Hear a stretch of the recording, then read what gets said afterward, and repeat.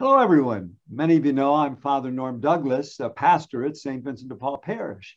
And you also probably know, if any of you have been watching these videos, that this is part of a video series that is introducing our pastoral business plan to the parish community and to any others who maybe want to know more about it. Our focus is taking a parish that we are here, seeing what's good and how we can even become better. We've mentioned before, and I'll remind you that there's three main focus in all of this. It's one is faith development or faith formation, which we're talking about today.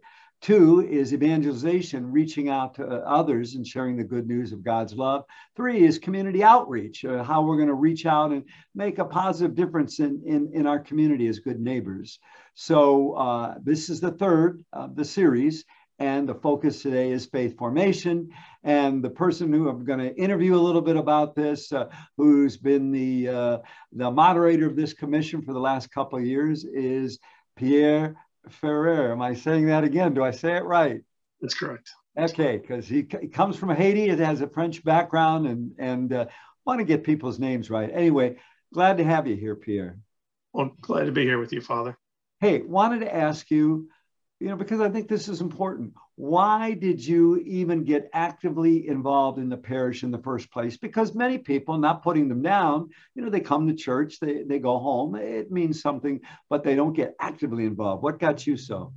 Sure. Well, I grew up in the parish. I went to school here.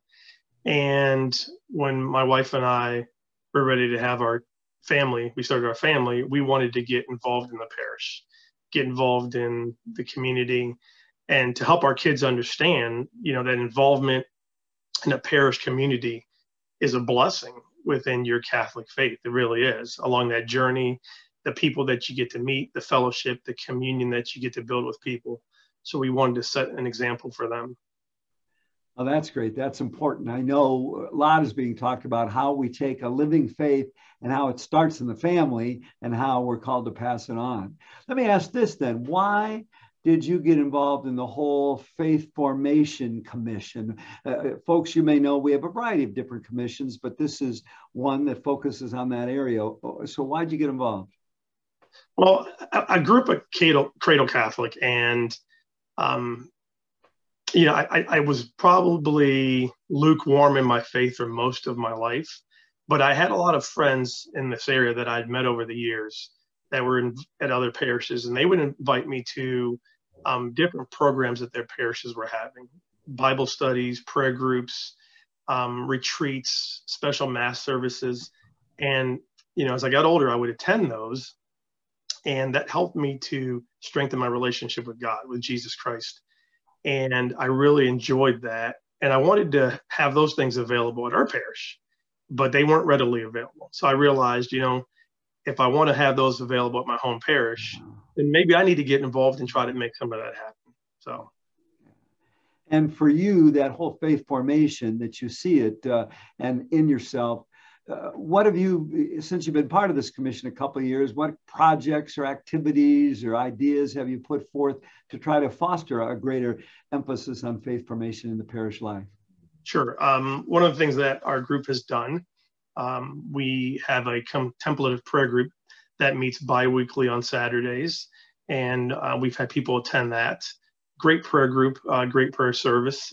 We've also been involved in helping to, reintroduce Eucharistic adoration to the parish, because there was a while there when it wasn't offered. And I think that's a great opportunity for people to grow deeper in their faith with the Lord, spending time in prayer with Him. And also, one of the things that we've also done that I think is going really well is Divine Mercy Sunday. We've offered that. We've had that. We had it in 2019. Unfortunately, we couldn't last year because of the pandemic, but it was offered again just a couple weeks ago. And again, another opportunity just to understand our relationship with God and how merciful He is, and to grow deeper into that relationship. Yeah, I wanted to mention something else that maybe even predated your commission, but the beginning of a couple of years ago that also was interrupted by COVID, of a program called Christ Life. I think you were part of that, right? We were. Our commission was involved. We attended. We helped with the table leadership as far as questions and moderating the dialogue. So that was a very, very fruitful series of events that were held at the parish.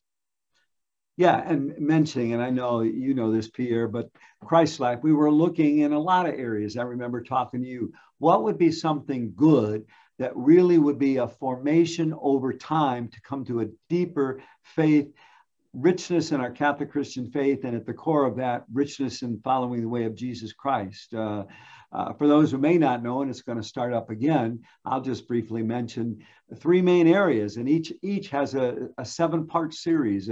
One is discovering Christ, another is following Christ, another is sharing Christ. And I've certainly seen you, Pierre, do that from the beginning, because I've been here, it's hard to believe, a little over 5 years now, but you were one of the first people that I met. And I know one of the first ones that was real enthusiastic, and we need to do more and more to help foster faith. And that's been happening. Anything else about that? Just now, as you look back over these last years, maybe a brief moment, how have you personally been touched or grown in faith from all this? Just, understanding that, our relationship with Christ isn't just something that we keep for ourselves or to ourselves, right? We grow in that relationship, but like anything good that we have in life that we would like others to experience, what better thing for others to experience than to grow in their relationship with Christ? And if we can be a beacon or a conduit to help people get closer to Jesus, then I think that's a great thing. And I think Christ's life is a good means to help people understand, how to take those steps to do that. Yeah, and to have that formation. Another thing I know that you've done is the emphasis on that formation community. Like even Christ Life relies on small groups. That so often we grow in faith. When I've asked people about Christ Life, they would mention, "Wow, yeah, it gave me a deeper relationship with Jesus Christ." And it opened me up to getting to know some other parishioners, connecting, sharing. That community experience was also so rich. Has that been true for you? It has. I mean, that goes back to, I think, the one thing that we said, the example we want to set for our kids, right? Just the fellowship and the communion and that we have with fellow parishioners. I mean, that's important, very important. Yeah. And just offhand, there may be some people want to get involved. We know we'll be talking about other commissions too, but just briefly, if somebody watches this and says, it's interesting, I think I'd like to either engage in one of the programs or get involved in the core group, how do you tell them to do that? Well, a couple of things. One thing that we'd welcome is if anybody has any ideas or suggestions of things that they would like to see our group offer to the parish, we'd welcome that. Secondly, they can reach out to us via flock notes, or they can reach out to the parish office or the website to join our group, to participate, to attend some of the events that we sponsor. So that'd be wonderful to have other parishioners involved. Yeah, and we'll be doing more of that, as you know, and as we probably all know, this year with the COVID, that limited us somewhat. But even like this, we found we can do videos, we can do other things, but getting back to those small group experiences. So I'd encourage any of you watching this too to think about it. One, it may be that you've never done anything around faith formation, and they're meant to be real positive, uplifting experiences of growth in faith. And two, yeah, maybe you have a suggestion, you want to be involved. I know you can go to our website, you can see the various commissions there. You can also go to our Facebook. If we have a lot on Facebook under St. Vincent de Paul. Other ways to know what's going on and how to go on. Pierre also mentioned Flocknote. That's a whole new communication platform that can help us back and forth with people. And if you want to know how to get on Flocknote and get those personal messages on a regular basis, including these videos, again, go to our website and it tells you how to do that. Any closing comments you want to make there, Pierre?